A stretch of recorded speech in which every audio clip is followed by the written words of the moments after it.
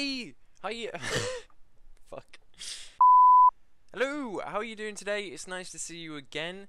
Now, I'm making this video not really out of popular request, but simply because it got a shitload of views. You guys all liked it. I'm pretty much...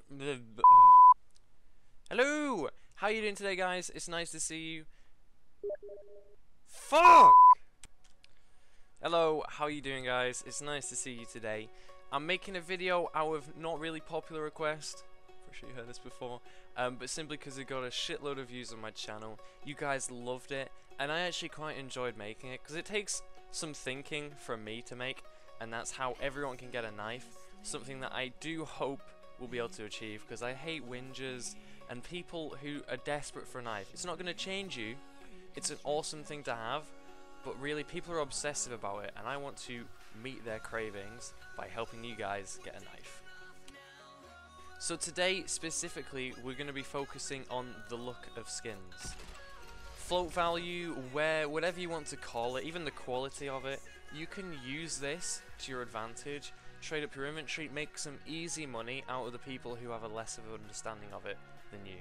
This is, however, despite a greater understanding of it growing in the community. I mean, you can check float value from market now, I think. I mean, that's crazy. That's something that never would have happened a year or so ago.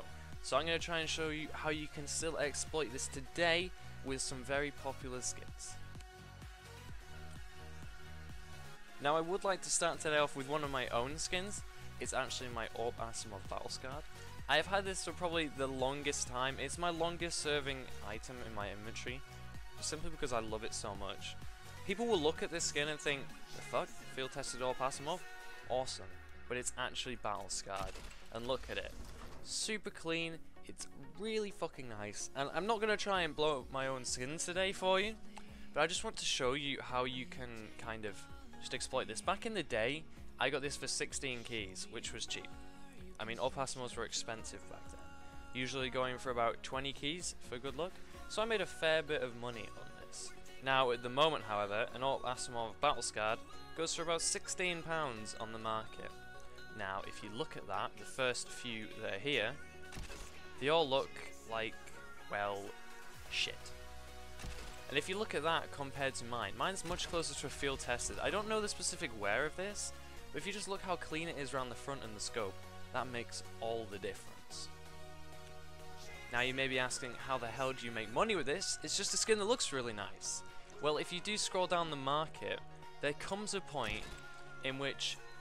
What, does there? Really? Well, no, it doesn't. These skins are really hard to find. A good looking Orb Asimov Battle Scarred will obviously not go for as much as a field tested, which is currently at £24. Wow, that's cheap. Oh my god. Really? Wow. That aside, there's basically this £8 gap between them, and I would expect someone on CSGO Lounge specifically to pay about £20 for a really nice looking one, who doesn't want to spend £24 unnecessarily for a field tested.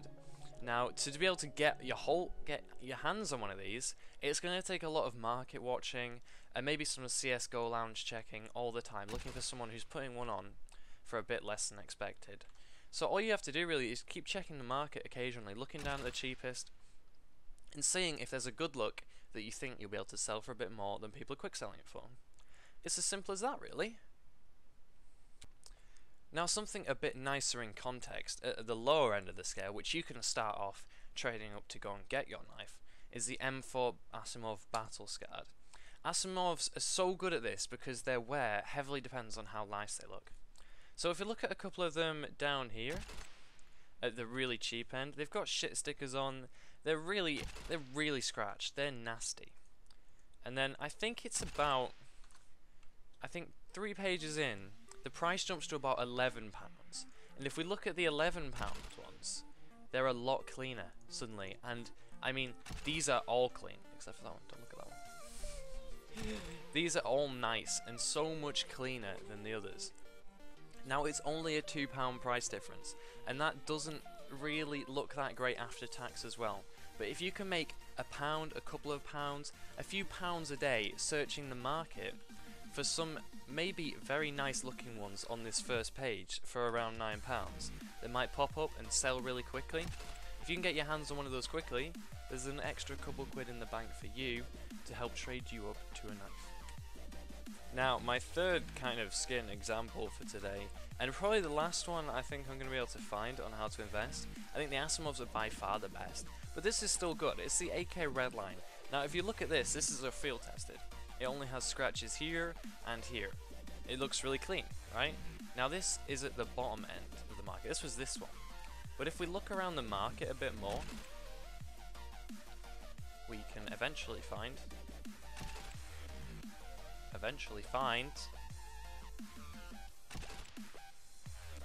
a more scratched one. Now these will be more scratched around here, and frankly, if you can see a bunch of these around the bottom of the market and you find it hard at that point in time, it's very situational. There might be a day where this is really awful to do, or a day where it's really good, but quite often you'll see these crappy ones filling the market, and nobody wants these. Everyone wants the minimal wear look, because it just turns it into a much nicer skin. That one's slightly scratched. I think people will still avoid that. But if we're looking at the really nice ones here, if you can pick them up for cheap, and then sell them for maybe 50p more, which is quite risky, but at the same time, depending on the time of day, it might pay off. I've never tried it. It's a good way of investing in those rather cheap skins. Like, this is only £3. If you do this a lot of times, you can make some quite decent profit. Honestly, it's quite hard, but, you know, I hold my hands up and think it's a theory, it might work. Now, I do expect this to be very easy, something that a lot of people can do with a variety of skins. Now, I'm not just going to show you everything. Obviously, there's more expensive, like the M9 Crimson webs and stuff like that. Quick show of mine that you might have seen before. This is a field tested, but it's very nice and close to the minimal wear look. Well worth investing if you've got a bit more money.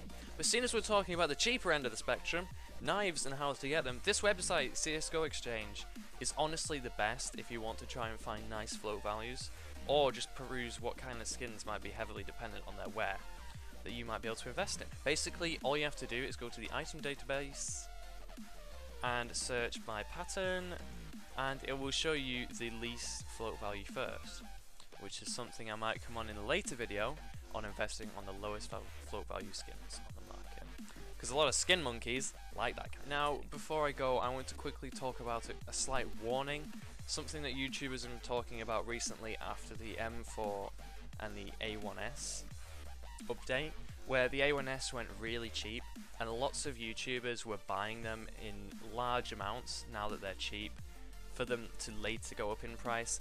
I think they're starting to balance out, and look at this, like seriously, the M4A1S is not going to go back up in price anytime soon.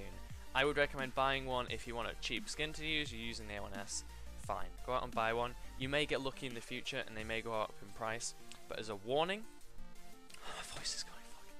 Do not try and buy these for investment. It's not going to work, and you're not going to make the money that you're looking to make, because there's not going to be an update soon which suddenly increases the fire rate. It's not a good investment, stick away from it, and I hope this video helped. In the end of the day, it's another of what I was just doing before. I think this might be a bit more in-depth to something closer to my heart, but I hope you've got some good tips from this, and I'll see you in the next video.